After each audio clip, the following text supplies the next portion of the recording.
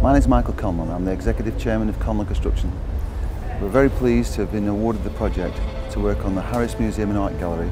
Hello, my name's Councillor Peter Kelly. I'm the Cabinet Member for Arts and Culture in Preston City Council. I'm standing on the balcony of the Harris Museum and Art Gallery, which is just about to undergo a transformational project we've titled Harris Your Place, because it is your place, it belongs to Preston.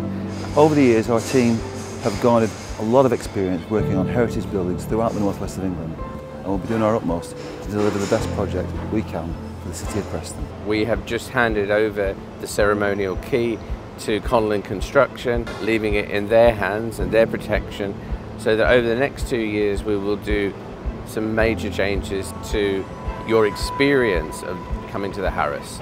It's taken us a couple of years to get here, but the time for transformation is now.